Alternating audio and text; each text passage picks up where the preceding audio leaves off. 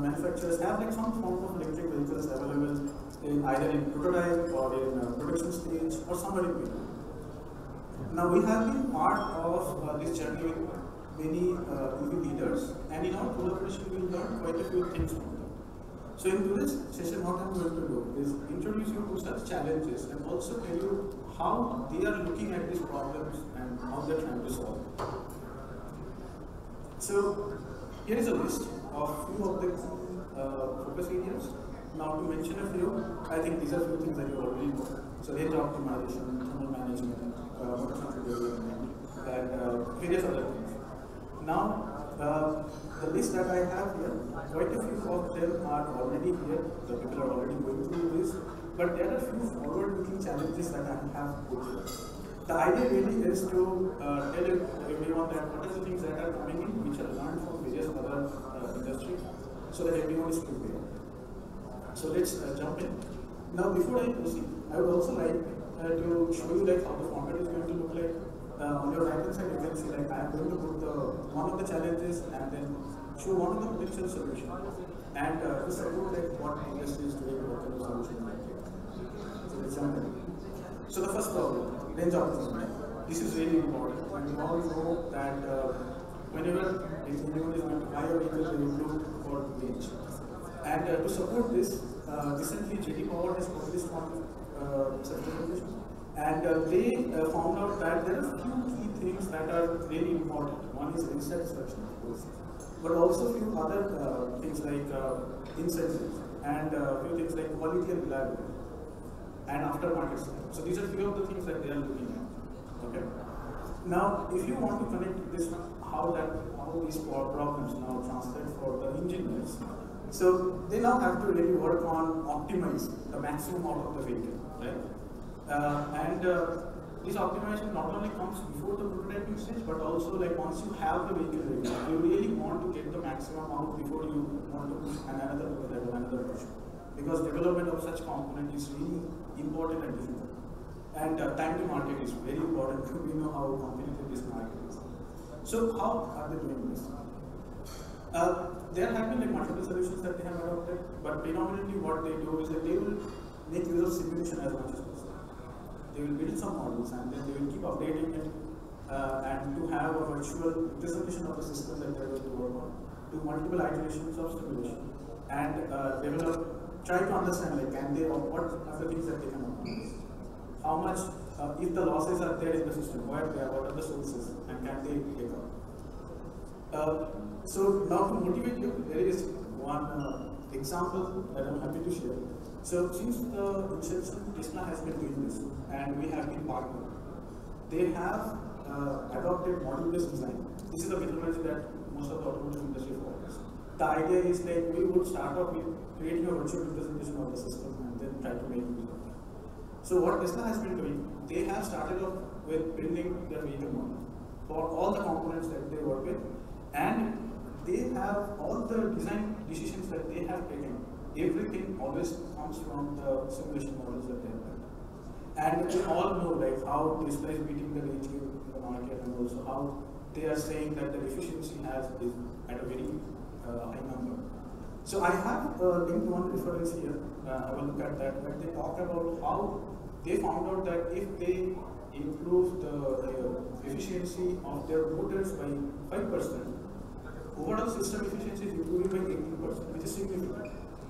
And now people who work with this kind of models and simulation, they would know that not everything translates directly from simulation to physical systems, but that's a huge number. So I really encourage you to look into this link that I have, and you will learn more. The next problem statement that everyone is worried about is thermal management, and we all know how significant this is, and the problems that might occur if it is not handled properly. Now the issue here is like it is a really difficult system. I mean, battery is a really complicated system, and it's not easy to understand the system well and have a simulation model that you can use to develop your algorithm and test. So how engineers doing it? So the idea is like we are trying to break it into small problem statements, and we always start with the first model that I showed. So we try to get as much as information, like what is required out of the content. Then do a very detailed development and go component size. So try to use simulation to understand what is actually needed. How is the thermal behavior going to be, right? Now, one thing that is important is just understanding the component individually is not going to help. You need to integrate it back and then see how it works with other components as well. So how to do that? So there are various approaches. One of the approaches that most of the companies are looking at is, can we create some virtual test and run multiple iterations, like 1,000 iterations or certain kilometers, and see like what happens. We know that ranges are typically like 100 to 150. So you run one lab like multiple number of times and see how it improves. Now, because the systems are dependent on temperature, if your model is built well enough and also validated with the field data, you can leverage a lot of output. You can design cooling. You can even understand like, do you need cooling or air cooling is good or not. So there is a lot to be understood from this kind of systems, and people are doing it. Another example is Mahindra. So they used system level simulation to optimize their battery management system. What they did, they took an approach where they relied on the simulation, and they had some test facility where they could gather some data on the battery. So they brought that in, created a model that suits their need, and then they optimized the cooling system. Now, one thing to also understand is that the cooling will also take energy from your battery. So when it's really, it might look like that, yeah, the better the cooling, the performance will be better, but you have to understand that energy is coming from battery itself. So they not only optimize the design, but also optimize the components for the cooling so that they are getting overall gain. So that's a good story. I encourage you to, this is actually a recorded video that we have in our website. I have linked it here. So I encourage you to go and have a look. Now moving on, the next thing that people are nowadays focusing on is microcomputer development. I should also say that now that government is encouraging in-house development, BMEs is probably the first thing that everyone is doing, and they are now moving on to motor computing. And the idea is to really decide the motor that is needed and design the algorithm and also deploy and test it, everything in-house, which will be much better because then they will have more control over optimizing the overall system. Because ultimately it comes to the range game, right? The better you have your system, the better optimized it is, it's going to be helpful. So I have left few links. I will not go into the details of it, but if you are interested, please reach out to us or you can answer the presentation. These 3 points that I talked about, these are the ones that is correct, like everyone is talking about. The next few points that I'm going to talk about is something that is coming up, and other industries who have gone through it, they are working on this. So what are those? The first thing is data-driven engineering. What it means is that nowadays all the vehicles, as you know, that we are able to log quite a few data from that vehicle. So this is the field data that we are getting, right? So how can we leverage that? One thing to keep in mind is that there are quite a few functionalities that we develop for our systems. We do a lot of assumptions, which may or may not be correct. And there is no way to validate when you are building it for the first time.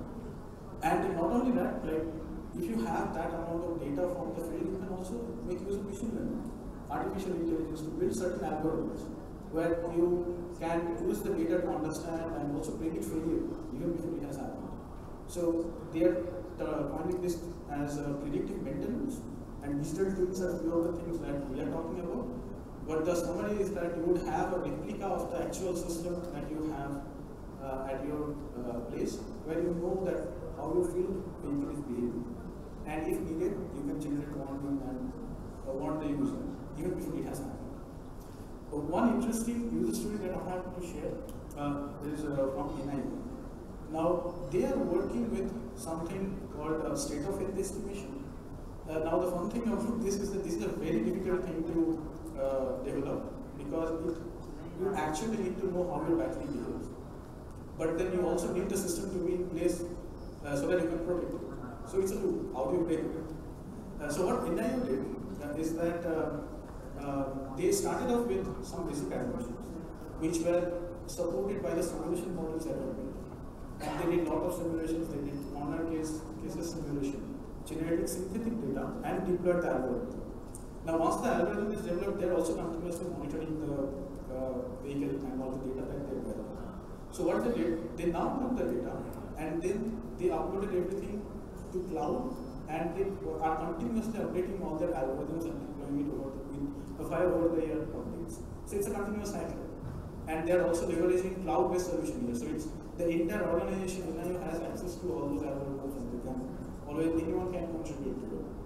So this is something that Mathworks is like really, we have worked with them, and then we're quite happy that it really worked out, and we are promoting this heavily. Now the few of the rest of the things that I have, they are something that are coming up, but still I have left some information in this slide for you to refer. I'll skim over this details. The first thing is efficiency in the software development. Now, the complexity that we are seeing in the vehicle, the amount of functionality that we are having, along with all the safety, like you also need to have cyber security inbuilt, right, in your vehicle. So software is getting really complex, and if you go through these two reports that I have at the bottom, you will see that the complexity is rising exponentially, but the productivity is not. So what is happening is that we have way too many functionalities to be deployed, but they are such complicated that you need really complicated testing framework as well. And that is where you need to really adopt a best-in-class software development process to do that. Now, from Mathworks point of view, we have been working with this for various other industries, so we have that knowledge, and we are also helping quite a few OEMs to adopt that. Alright, so that was the last point I thought I would highlight. But there are few also other things that are coming up. So, for example, reskilling and upskilling the workforce is something that is important. Okay, and that is happening. Then there are some things like OEM and supplier relationship that is improving, and there is functional safety and compliance that is also something that we can do. These are things that are coming from other adjacent industries, and we are pretty certain that those will be seen in the market as well. So the slide deck and all the stories, and there are also quite a few other links and information that is available in the deck, which will be available to you. You can also reach out to me here, and if there is something you want to see today, we have a demo booth outside. We can talk about that in detail. So with that, thank you. Good afternoon, everyone. Great to be here. I think I can safely say that I'm the youngest on the stage here today. Not in terms of age, I'm pretty sure I'm not the youngest in terms of age, but in terms of the age of the company. Our company, Urja.energy, which is also our website, is about 4 months old now. So we are very young, and we are thankful for this opportunity to present to all of you. Thanks a lot to the entire organizing team of Mobility Outlook. And we are thrilled to be here. So before I start talking, maybe a little bit of an introduction to ourselves. My name is Vineet, and like I said, the three of us, I'll show you our photos later on, we've started a company to build a software for predictive modeling. And we had a twofold goal behind doing this. The first one was, the world over, when people look at India, they look at us as a country which uses softwares in the space of scientific computing. They never look at us as a country which can make its own software. And there's no reason why we cannot do it, because we have some of the best modelers, the best researchers, we have a great talent pool. So why are we not making our own softwares? And all of us, the three of us actually, we come from the scientific computing industry. We've been doing this for over 20 years, and we thought, why can't we do this ourselves? Why can't we keep that IP in India? And that was one of the big reasons behind starting. And the second is coincidentally something that we have been discussing today. And that was, we wanted to simplify design. So it's very interesting. We had a great session in the morning, and Mr. Malhotra and Nikhilesh, I think they made a great point, right? They said you need a R&D mindset, which is absolutely true. But let us all take a step back and ask ourselves, why is it so difficult for us to have an R&D mindset?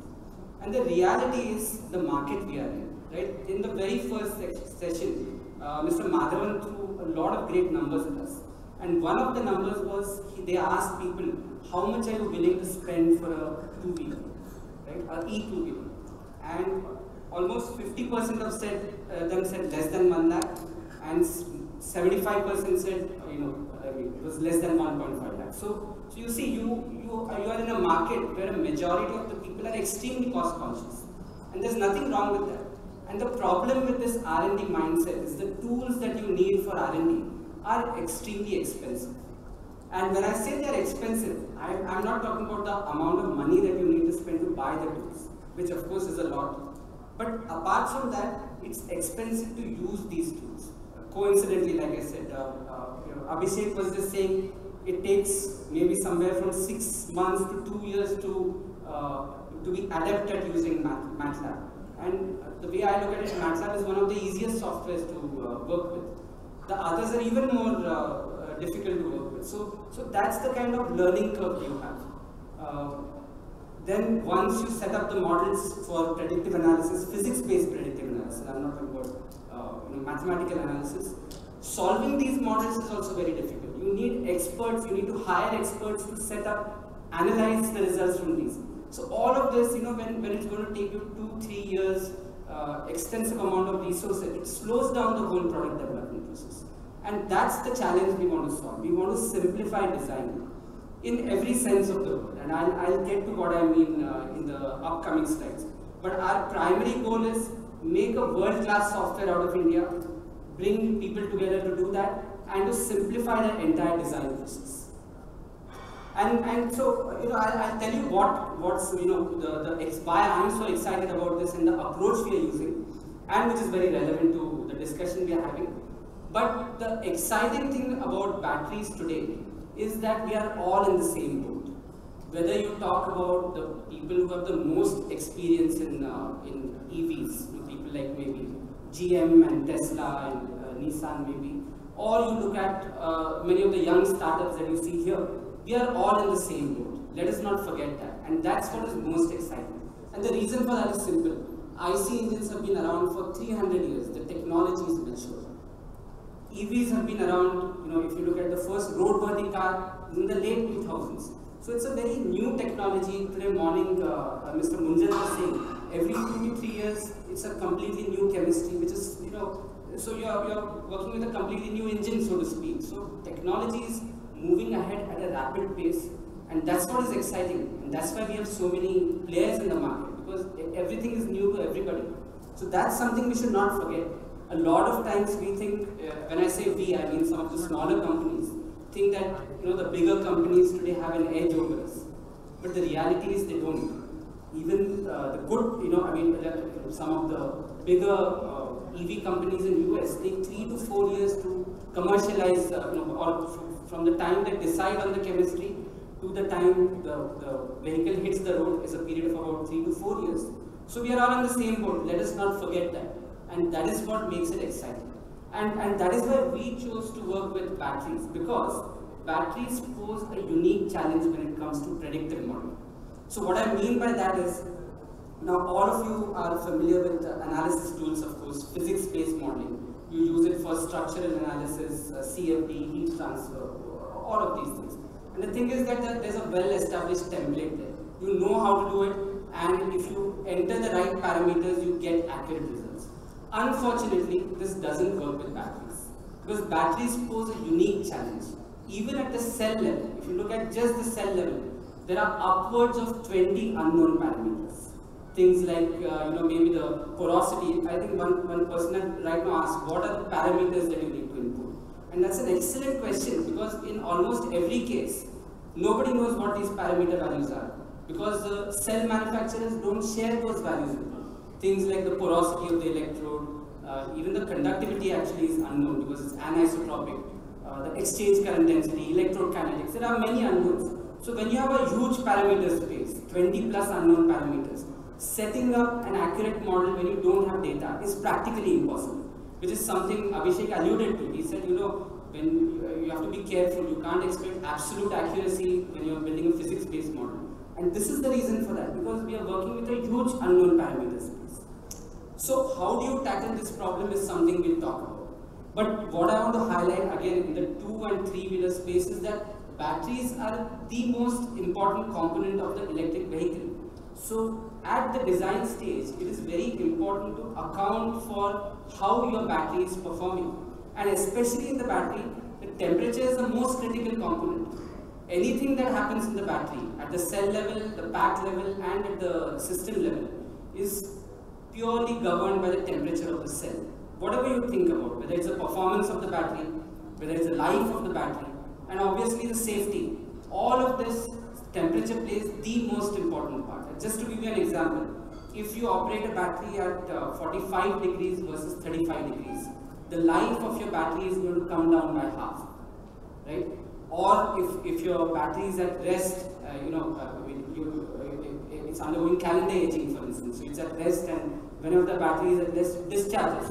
If it's at a temperature of 40 degrees, it almost exponentially higher degradation than if it was at 25 degrees. Even if you talk about thermal runaway, research has shown that if you overcharge, so if you fast charge incorrectly, then the onset of thermal runaway is going to reduce from 100 degrees to 60 degrees. So these are the kinds of things that you need to account for at the design stage. And a lot of us today don't anticipate these problems because we have not had vehicles which have been on the road that long. So you don't know if today you don't know how long your battery is going to last. And that may not be a problem today. But if you have 100,000 customers and they all come back to you after 3 years saying, okay, replace my battery for free, that's going to be a big problem in 3 years.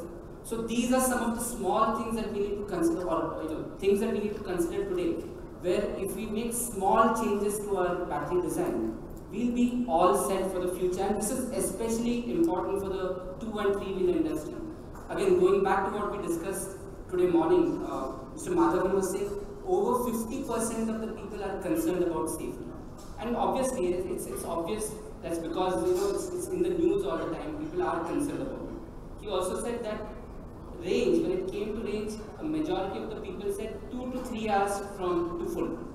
And I'm sure we all understand that if you want to go from, let's say, 25% to 100% in 2 hours, it's not easy, it's very difficult. And you will have to fast charge. And when you start fast charging, there's a host of problems which you might encounter, not right away, but in 3 to 4 years, because you can accelerate the aging, you can degrade the battery faster. So, when you talk about abuse, usually people talk about 3 types of abuse. They talk about thermal abuse, which is the biggest, electrical abuse, and mechanical abuse. But there's actually a 4th kind of abuse. These are all extreme conditions, catastrophic conditions. There's a 4th kind of abuse which we all need to be aware of, and that's the electrochemical abuse. Because at the core, in a battery, the entire battery, like I said, the system, pack, module, all of it is governed by what happens at the sandwich level, at the cell level. And that's the electrochemistry.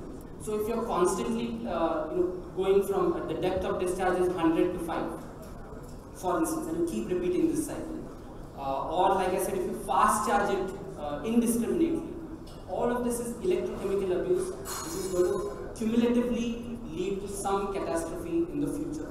And then, it's too late to do anything once the vehicle is on the road. And that is why predictive analysis is so important. And like I said, there's some small steps that you can take today which can help you go a long way in the future. So, like I said, I think I've covered most of these things, but safety, what's the onset of thermal runaway going to be? How is it going to propagate? What's the life of the battery is very important. How is my user behavior? You're running a vehicle in Bangalore versus Delhi versus Srinagar. These are completely different geographies, temperatures, user profiles, fleet versus passenger. How are all these things going to impact the life of my vehicle? It is possible to do this at the design stage and therefore prevent some catastrophic incidents in the later. So the question is, do you want to invest in testing or use mathematical modeling to predict? Because both the approaches are available. And like I said, there are some people who rely extensively on testing. There are a lot of unknown questions. How does the temperature of the battery, what's the temperature of each of the cells in the battery, what's the delta T in the pack? That is also important. Not only is the absolute temperature important, but the temperature difference between the maximum and minimum of the cells in the battery pack, that is also important. So it's critical to get all of these questions answered at the design stage. Now, how do people do that currently? Currently, like I said, because you have this huge parameter space, The only way you can do this is you buy some cells, you have to tear them down, you have to run some experiments on them, and that takes a lot of time. So there's a bunch of different experiments you have to do, EIS, calorimetry, and so on and so forth. So you extract those parameters, then you conduct the physics-based modeling, and then you do the predictions. This is a time-consuming process. Relying purely on data and doing machine learning is also impossible at the design stage, because you don't have the data when you don't have the battery pack. So how are you going to do the experiments? And therefore, there's this new paradigm to predictive analysis now, and that is called hybrid modeling. So the way this works is, it's a combination of machine learning and physics-based modeling. Now, one of the biggest reasons why people don't use pure machine learning for physical systems is because physical systems are highly non-linear. So, you get something called overfitting. So, because they are non-linear, your machine learning algorithm, if you don't have enough data, can hit the wrong minimum, not the global minimum, but the local minimum. And that gives you incorrect results for your prediction. So the way hybrid analysis overcomes that is, first you have a physics-based model, which is a simplified model, so it's fast. You don't need to spend days or months working on it. That sets the initial solution space for your model. And then, once you have this pre-trained data, you use minimal experimental data to get the accuracy. And now you can be rest assured that it's going to be accurate because you are running the experiment. So it's coming from your own cells. So this is the approach which helps you overcome the problem of not having parameters, yet gives you accurate results when it comes to predictive analysis of patterns. And at Urja, I'm proud to say that we are the first in the world to commercially make this approach available to everybody. So we have come up with our interface where where all of this is in the background, and we have present, and we give this as a solution to our users. And like I said, our goal is to simplify the whole modeling process, right? So in the background, we are solving the entire problem, the physics, the machine learning, electrochemistry, energy transport. Everything's being done in the background. But in the foreground, we have kept it extremely simple. Because to me, right, I often ask myself this question. If Google has simplified navigating through the internet or navigating on the roads through their search and their maps, so easy that even a 10-year-old child can use their tools to search for something online or to navigate in the real world. Why do we need people with advanced degrees who have to undergo months of training to use this kind of software? Right? I mean, this problem of search is no less complicated. So it's just a matter of applying ourselves and creating an easy to use interface. And that's our ultimate goal. To create this interface where you get results today. And this is a big challenge. Like I said, in the kind of market, the 2 and 3 winner market is, you cannot afford to do months and months of modeling to get results. You want results today so you can move on with the design process.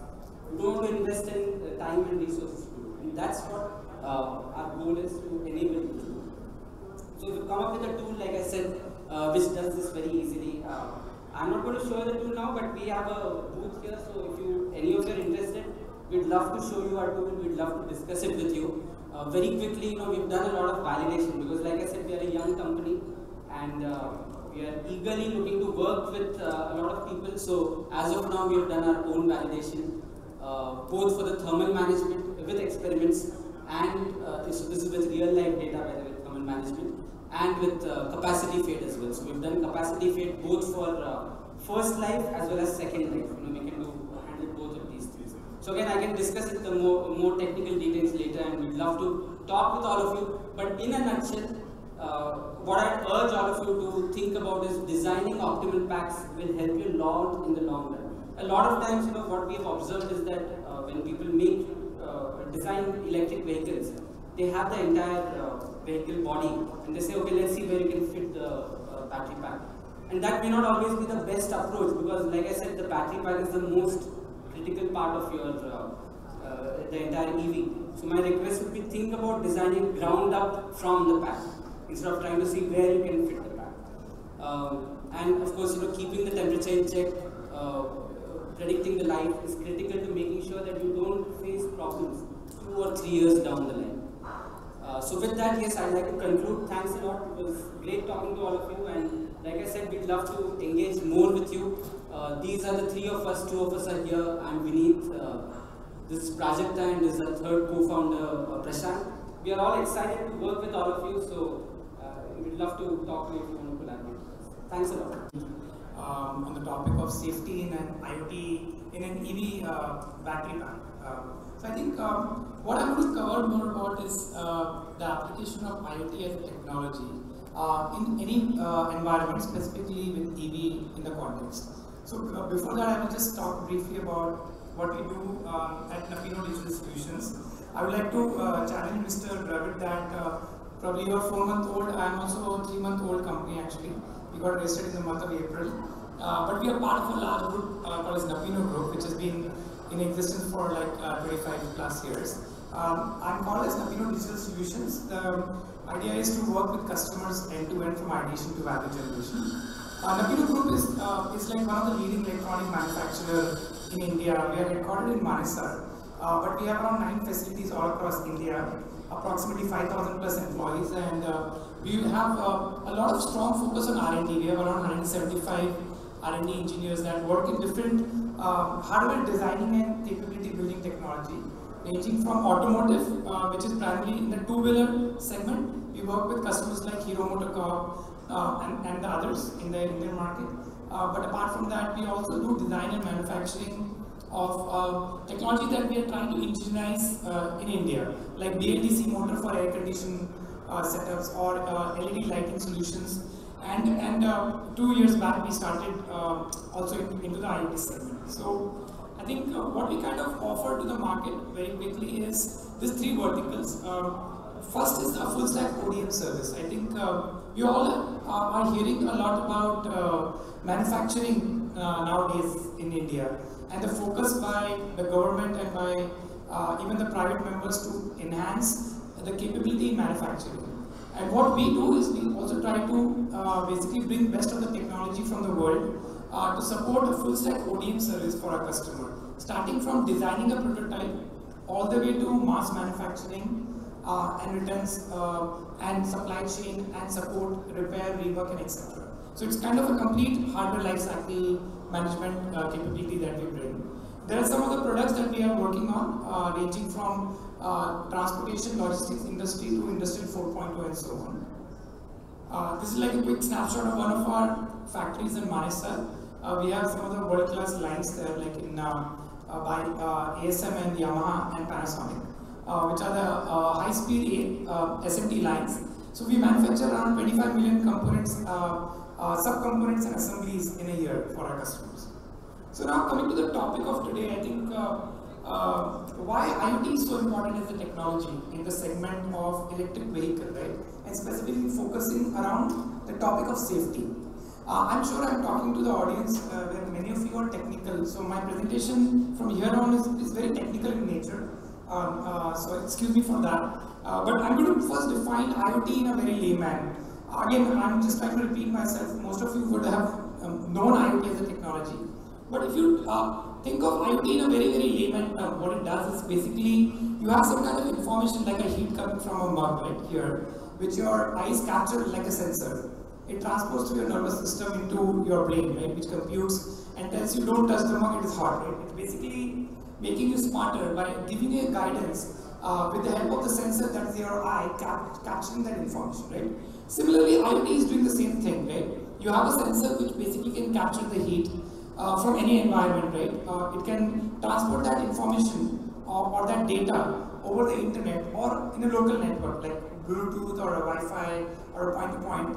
And then there will be an engine sitting somewhere in a cloud or maybe on a data center to process that, right? So what is IoT in a very, very basic term is, it is the source of information or data coming to you from various environmental and contextual conditions, which was not possible many, many years ago. IoT has been there for many years, but what has become in the recent years is that the technology has become more viable. It has become more economical to be afforded, and it has become more smaller in size and higher in compute power. And that is why IoT is becoming so relevant today. So with that, let's talk about IoT for electric vehicle, right? And let's try to understand when we think of any EV today, and we have seen some incidents in the news recently of EVs catching fire and other things, right? And one of the core component of any EV is battery.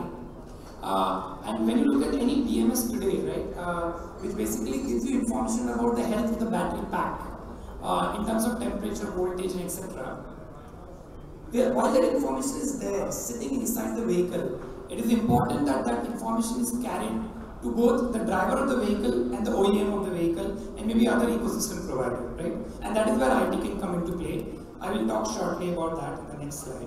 I think battery management system is one of the crucial area for application of IoT in EV. Driver safety, I will also cover certain things around how using a camera-based solution, you can implement driver monitoring and driver safety protocols in a two-wheeler or a four-wheeler EV. Third is theft detection. I think from the scalability, EV has not reached that scale, at least in India, where we are worried about the bike or the two-wheeler or even the four-wheeler getting stolen. But there are already solutions in the market which are using technology like IoT, right, to track the vehicle's whereabouts or the location or geofence it, so that you are alerted when something is going wrong or somebody is trying to steal it. Fourth and very important area, I think, which is now also being very widely heard from multiple four-wheeler OEM and two-wheeler OEM today, is the capability to alert in case of fall or basically crash, right? Now, when we talk about fall detection in a bicycle, I think, right, one of the very important use cases, there are many times somebody who is riding a bicycle which doesn't have the balance because it is on a two-tire kind of mechanism or a two-wheeler. During an accident, what should be done immediately after the accident? So it doesn't necessarily apply to EV only, but it applies to any two-wheeler where this can be an applicable use case. Next is fault alerts. I think I was hearing the session since morning, even before the lunch, we were talking about the R&D capability and the capability in terms of implementing the right solutions inside an EV, right? Whether it is thermal management or whether it is any type of other fault that can occur inside a vehicle. But if you are not able to really get the information in the right time, like in real time, you won't be able to take the right action, right? So it means it is not important that you report the fault. It is more important that you report the fault at the right point of time before it becomes actually a bigger issue, whether in the vehicle or whether for the driver of the vehicle, right? Both. And last is predictive maintenance. I think predictive maintenance is a very common term these days. We all hear about vehicles like Tesla or even any connected vehicle that has a connected capability inside it, whether it's MG Hector, which says internet inside, right? They all say that my vehicle is getting tracked in real time when you're driving it, and it is actually able to give certain inputs back to you as a driver and to the dealership to understand whether it needs maintenance. Maybe it is getting overdriven in a period of 3 months and it needs some kind of a maintenance or a repair to be done, and you need to visit the facility, right? Earlier, I think we were basically relying on the agency calling us that, "Bhaiya, 6 months ho gaya, 10,000 kilometers ho gaya, you want to come and get your vehicle repaired or maintained," right? But I think predictive maintenance is enabling a better mechanism to have that kind of implementation. So what I'm covering is that apart from the safety norms, IoT can actually also be implemented in various other formats, right? You can do firmware updates through connectivity into a vehicle. You can do charging data analysis. You can do charging, like you can basically understand the mileage report, and maybe you can collect other parameters that are useful for you. Okay. So, like with that, let's understand the first concept of battery management system, right? The picture you see here is one of the board that is basically, it is a simple PCB board that goes inside the battery pack. Okay. Think of any battery pack. Like at Navino, we also have our own battery pack that we are working on. But I think a battery is a very complex chemistry and physics combination, and I think some of the sessions earlier have really covered it well. So we are trying to say that if you understand that even after spending 2 years of time in what just I think Dravid covered earlier, that OEMs are spending 2 years in validating the thermal management, right? But even after that, when the vehicle goes on the road, issues can occur, and that is when this BMS type of board can come in very handy, right? this board actually is able to connect with the battery pack and the battery chemistry, and it is able to capture certain critical parameter. The most important is temperature, right? We are hearing that since morning today. Thermal, heat dissipation. And then there are other parameters like current flow, voltage, and maybe a few other things that you can monitor. You can also monitor vibration. There could be certain batteries which, if they are subjected to a lot of vibration, they can result in some kind of a failure or inefficiencies. So that's a battery pack. But majorly, when you look at BMS, right, a BMS is either deployed locally inside a battery pack, right, and it can be monitored with some kind of mechanism inside the vehicle, or you can implement IoT and enable a BMS to be monitored remotely, right, and that is where the difference comes into play. Now, in addition to doing that, when you connect it to the monitoring circuit, you can enable not just temperature, voltage, and current, but it could be other critical parameters, right, during the motion. While it is getting charged in the charging spot, that is also possible where the battery might get overheated, right? Or even if it is just parked somewhere around. So, like if we look at any BMS today, right? That's one of the example of a simple BMS application. It's like a mobile app that is giving you certain data about the battery health with this kind of a board that is like a connectivity board. Okay. So when you want to transfer the data, you need some kind of connectivity, right? Typically, in a EV type of segment, you will use cellular connectivity because EV is mostly on the road, out in the air. So you will typically use 2G or 4G today, and very soon you will look at 5G. So most of the BMS connectivity solution is going to use these two type of boards out there. One is the BMS board, the core board that talks to the battery, and second is the connectivity board, the LTE protocol or 4G or 5G protocol, like a tracker that is able to transfer the data to the cloud over the internet, and where there can be some application giving you data or statistics on a mobile app, either to the driver or in a dashboard app to the OEM or even the dealership around. Okay. So that's one application of that IoT in the EV side. Another application which I think we are hearing about driver monitoring solutions a lot these days, right? They're also called as ADAS, Advanced Driver Assistance Systems, right? Why they're called as ADAS? Because typical application of an ADAS is in a four-wheeler for a vehicle which is either in semi-autonomous driving mode or fully autonomous driving mode, right? And if you look at other applications of driver monitoring systems, they are in logistics and transportation industry where there are fleets of trucks where I want to monitor the health of the driver while they're driving the four-wheeler or the the commercial truck or the passenger truck, right? Now, what I think is that when you think of a solution like this, and if you can sufficiently miniaturize it and integrate it inside a two-wheeler vehicle, and you can actually monitor the driver who is actually driving the two-wheeler for different conditions, whether the driver is feeling sleepy, the driver is actually not paying attention, the driver is not wearing a helmet, the driver is talking on a mobile phone while the vehicle is being actually in the acceleration, or the driver is actually distracted and not looking in the front. There are multiple use cases. If you look at, I don't know how many of you follow the accident rate in India, but in India we have one accident every 2 minutes, one fatal accident every seventh minute. And the majority of the accidents which are in the life-threatening situation are caused in the two-wheeler segment. Most of the life-threatening accident where a person results only SLD certified microcontroller in the automotive industry. There are many SLD compliant microcontrollers. However, this is the only one in automotive industry which is SLD certified. Moving on to the next. So the purpose of the need of microcontroller here is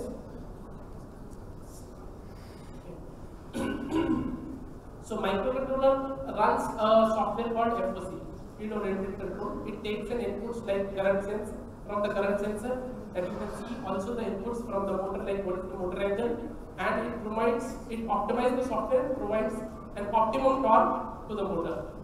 And then the next block that you see is three-phase driver IC. Three-phase driver IC takes the PWM pulses from the microcontroller, and it also has some protections like overcurrent protection, overvoltage protection, short circuit protection. Yes, sorry? Oh, okay. Is it okay? Yeah, that's fine. So the three-phase gate driver IC takes the PWM pulses from the microcontroller. Also, it ensures the protections like overcurrent, overvoltage, short circuit protections, and it actually switches the MOSFETs. So on the next one, you see there are MOSFETs. So basically, these MOSFETs can be parallel. So there are 6 MOSFETs being used. Two MOSFETs for each phase, since this is a 3-phase motor, and these MOSFETs can be parallel to drive more current. And Infineon, if you know that we have got the broadest, and I would say in the broadest portfolio in terms of MOSFET, whether it is low voltage to high voltage or lower current to high current, and different packages from D square pack to 3 or 247 volt packages, low, less volt, lower D package. I will be discussing about those packages in the next one is basically current sensor, very important component. It actually senses the current at each phase and it provides the feedback to the microcontroller. So in Infineon, our two-wheeler center of competence in Pune, you might have seen video a couple of times which was running in the morning. So we built a very simplified solution for our customers with a local module. Currently customers are using very expensive modules from core-based modules from our competitors. However, we came up with a core-less technology. We built these modules locally in India. We partnered with our company, and we are actually shipping the modules with our partner in India itself. And we also have got a patent for this. And the PMIC, or in the PMIC is in the block scheme, you can see PMIC. However, on the right hand side, in this system solution, we have used DCPC NDOs. This is for most simplification purpose. PMIC is also basically, it has got multiple DCPC or NDO. That's about the inverter. Another safety critical component is battery management system. Again, the left side is the block scheme, right side is the system solution by Infineon, by our application experts. In our two-wheeler center of competence Pune, it is a 48 volt, 70 volt centralized BMS board. It is using all the components which are listed below, starting from our SLT microcontroller. Basically, the purpose of microcontroller here is to communicate with the entire vehicle, also to manage the state of charge, state of health of the batteries. Now the next one is cell sensing IC or the cell balancing IC. Basically, this monitors the voltage across each cell, and it calculates the state of charge, state of health, and provides all the input to the microcontroller to take a decision. And then these MOSFETs. These MOSFETs are basically battery disconnect switch MOSFETs. So these are required for charging and discharging, or in case of any unusual cases or thermal runaway, battery needs to be disconnected. These need to be disconnected. These are being these are basically a switch, which like on and off switch. This will cut off the entire battery, entire vehicle from the battery. Next one is the differentiating technology and quality offered by Infineon. So I'm going to spend some time on this slide. A very important slide. We have been hearing about quality since morning. I believe I've heard 100 times about the quality since morning. So just wanted to emphasize, since I mentioned that we are number one in automotive semiconductor, number one power semiconductor manufacturer, number one in many areas. So what is the reason behind? What are the key? I would say, what is the foundation? What is the base for being that number one? What is that recipe? The recipe is very simple. Infineon is a quality leader. That means if you see this graph, right, we call it as bathtub curve, right? So what we see is automotive quality is the need of automotive OEMs, and what we have seen in recent past, mainly with the startups, they are actually compromising there, and then we see a lot of incidents happening. These days, the road like fire incidents which happen. It's mainly not because of these components, but could be for other reasons. But this is another one of the safety, very important safety critical topic we need to consider. So if you look at Infineon has got a zero defect policy, and to achieve zero defect policy over the 15 plus years of product lifetime, we need to go beyond AEC-Q standards. So if you know AEC-Q standards, the acceptable defect rate in the ACQ standards is basically 1 defect per million. And I also mentioned in my previous slides that electronics content is going high and high. I'll just give you a classic example. In an electric two-wheeler, in a two-wheeler, when it used electronic fuel injection or basically our combustion engine, the semiconductor content was hardly $20 per vehicle. However, if we talk today, in terms of electric vehicle, the semiconductor content in an electric vehicle is in the range of $100. That means 5 times it has increased. So that means, and I'll just give you a very simple example, the MOSFET, the count of the MOSFETs which were used in EFI system and now in the electric vehicle has increased from 2 to 4 numbers to almost 40 numbers per vehicle. So that means if we see that if we still stick to ACQ standard talks about 1 defect per million, and with 40 MOSFETs per vehicle translates to a defect in each vehicle at 25,000 first vehicle will have a defect. Can OEMs can afford to have that kind of defect? Answer is no. So Infineon understood with so what Infineon believes is ACQ standard is must but not sufficient to meet the mission profile of these safety critical applications like inverter and battery management system. And ACQ standard, when it was formed, it was meant for typical applications, like older generation applications, but it failed to cover the newer applications like electric vehicle applications like inverter or battery management system, DCPs or onboard charger. So what we did is, with the application know-how, with the system expertise, with some design goals, with very stringent process in the manufacturing, we managed to reduce the defect rate from 1 defect per million to 50 defects per billion, which is still much acceptable because we are talking about not 2 million first vehicle will have a defect, which is pretty much acceptable overall. And that's the reason, being an automotive, being the quality leader, we understand all these quality parameters of automotive very well.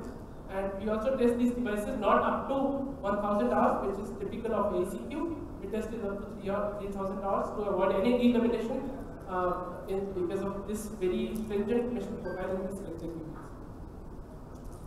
So moving on to the next slide. Yes.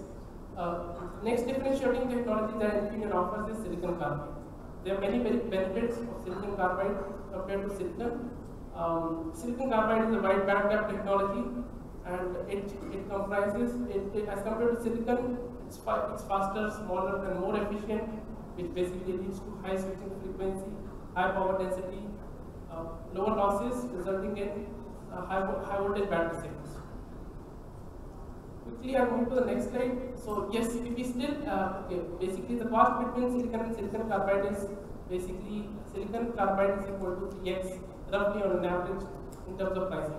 So it only makes sense, but the overall system size goes down. It only makes sense if your battery capacity is more than 50 kilowatt hours, which is the tipping point which is mentioned here. Moving on to the next differentiating technology, which is TOL-T or top side cooling MOSFETs. You see that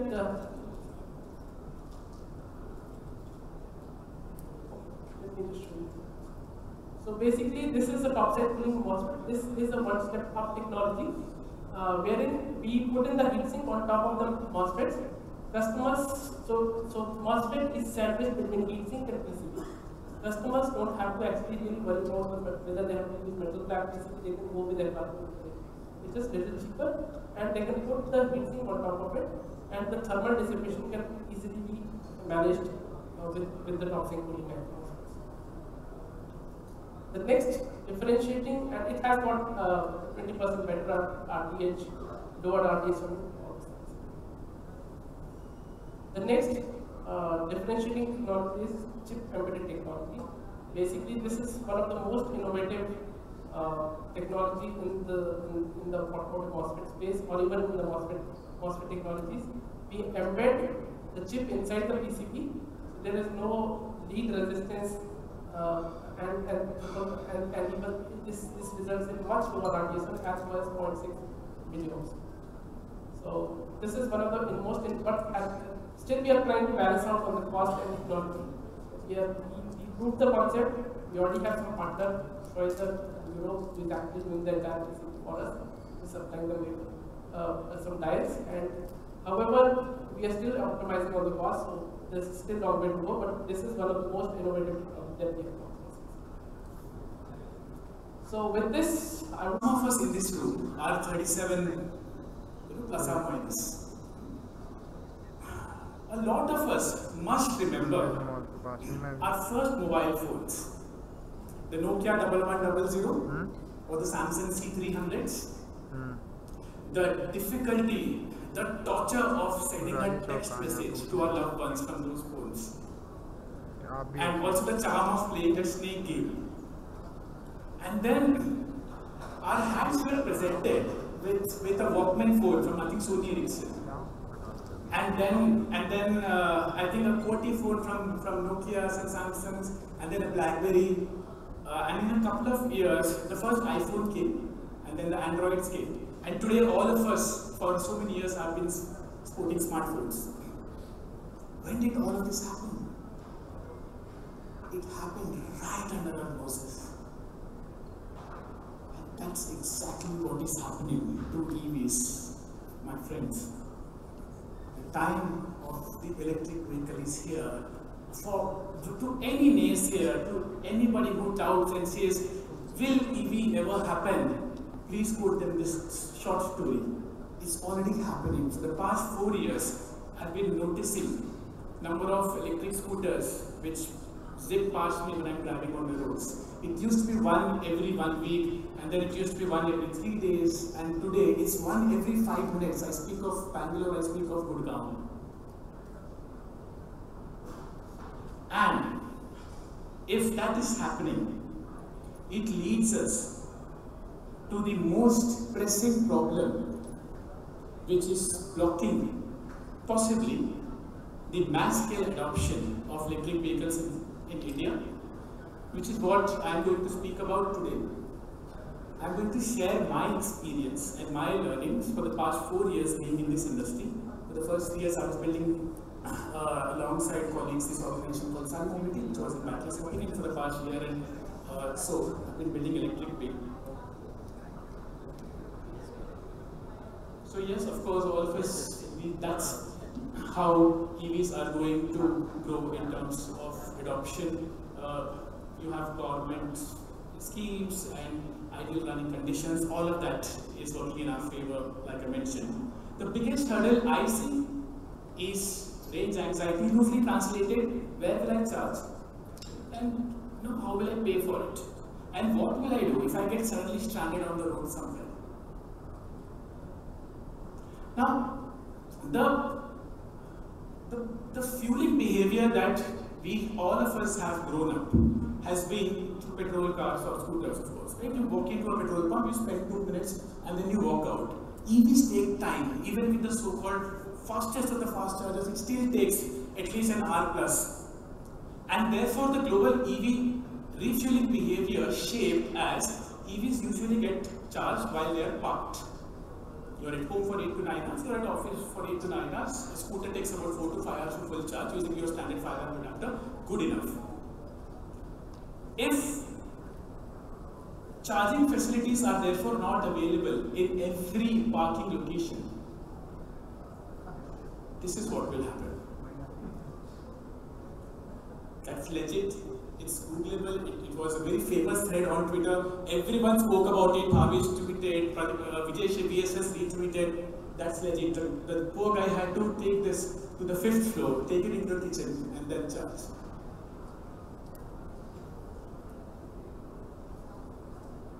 This is where scooters get parked in India. The India where scooters get parked is beyond the India which a lot of us live in. It's an India where a lot of us have grown up. If I'm allowed to use vernacular, scooter baramde mein park hoti hai, in a common parking lot. Not every scooter has a dedicated parking lot in India. That's where charging needs to happen.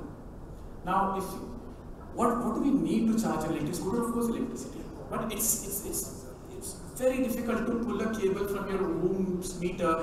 Your flat is located somewhere. Your meter's stuck away somewhere else. It's very difficult. What's available is the common electricity line of the building, of the society, of the office, of the mall, etc., etc. And the charger comes along with the scooter in the boot. Yes? The real problem is a metering problem. That if you are using the common electricity line of the society, how does the society come to know who's used it? How much has someone consumed? And then the problem of collections. Collecting maintenance from residents is a big torture for society associations. And therefore, what got invented was something called a LAC, a low-cost AC charger. It's not a charger, first of all. It's called a low-cost AC charger. It's a socket. It's just a smart socket which has a metering solution inside it, solves all of these problems. This got invented. This is where we are right now. And therefore, the hypothesis was, my hypothesis was that every parking lot will start seeing these various kinds of low-cost smart sockets coming up, which happened. My colleagues in this industry, Bolt, Kazam is now doing a lot of other things, Chargers, EV, RE, EVM, and the slide is too small to incorporate. There are so many players who are providing these hardware. All of these hardware work with their own apps. Now comes a real problem. It's blasphemous, in my opinion, to expect a user to have 20 different apps on the phone, to keep frantically looking, will I get a charging facility in this app, or will I get this? It does not reduce range anxiety, it increases range anxiety. What a consumer needs is one solution. And the second problem is on the right side of the screen. They are fundamentally a low trust society. It's a bold statement to make, but I'm sure some of us at least agree on this. पिछले 50 सालों से जब हम petrol भराने जाते हैं, on every petrol pump, the boy and the girl who's refueling says, "Sir, madam, zero check कर लीजिए please." And sir or madam zero check करते हैं. We not just check for zero, we also keep staring at that machine whether he or she is actually putting that amount of fuel that I have asked for or not. Combining all of these hypotheses that multiple different hardwares working with their own apps have come up, and it's real estate on the phone is very difficult, and the problem of low trust. My hypothesis is that a consumer would require one single source to find, use, and pay, and the source should be most trusted, which should be sort of like an aggregation platform or a hybrid kind of a platform, but one source. That's my hypothesis. The charging solutions for electric two-wheelers therefore will get elicited in the following manner. A, all of these low-cost smart sockets, all of them working with a single app, and the app ensures that the user is paying exactly what he or she is consuming for. Just to put it out there are three kinds of chargers, right? Regular charging, fast charging, and then battery swapping. My perspective for two-wheelers, three-wheelers, four-wheelers is a regular 3.3 kilowatt-hour charging mechanism is a must-have. That's how two-wheelers for personal mobility will primarily charge. That's what I have observed over 1 year of building electric pay.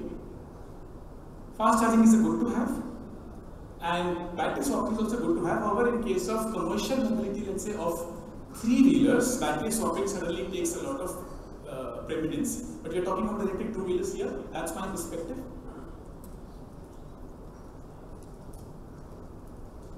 This is how we can stack up the types of EV charging infrastructure. We always speak about public and private. There's also one more use case, which is a semi-public use case, which is an apartment use case, where the apartment says, listen, I allow my residents to charge, but I will not allow someone outside to come into the society and charge. Third use case. Now, your public use case ideally works for commercial mobility really well. A delivery boy of Swiggy or a Big Basket will use commercial mobility, use case or public use case, my apologies, to top up or swap. The private and and this semi-public, which is an apartment use case, for example, will be ideal for the personal mobility use cases. Now, I think all indicators clearly state that India will be the EV capital of the world. The PLIs, the enthusiasm around EVs. My calculations say that there will be at least 150 million electric 2 and 4 wheelers running around on the Indian roads by 2030. There are already close to 500 startups in this EV space. Now, when all of this happens, how will the future version of charging look like? I think the future version of charging will be interoperability. What's interoperability? That an EV driver is able to use charging or swapping stations regardless of the charging point operator, regardless of the charge point network. It's imminent. Otherwise, if charge point operators and charge point networks start creating closed networks, for example, and limit only certain kinds of users or OEMs to use, it will create sort of a CNG kind of situation. It's like buying a vehicle which only works with a certain kind of fuel which is made by only one particular kind of manufacturer. It becomes worse than a CNG kind of situation. I think this is imminent.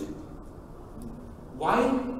It's because it reduces range anxiety for users. You are able to charge or swap anywhere. It increases the utilization of CPUs because then users start coming in across networks. And eventually leads to 100% adoption of EVs. Today, charge point networks are working in closed loops. Eventually, the way I hypothesize that everybody will have to open up. And who can accelerate this interoperability to kick in? I think is our aggregation platforms, because aggregation platforms by first principles are or should be unbiased in nature, and therefore aggregation platforms I think can lead Indian charging infrastructure into interoperability. That's all. Thank you so much. I wish all of you an electric future and a very happy weekend ahead.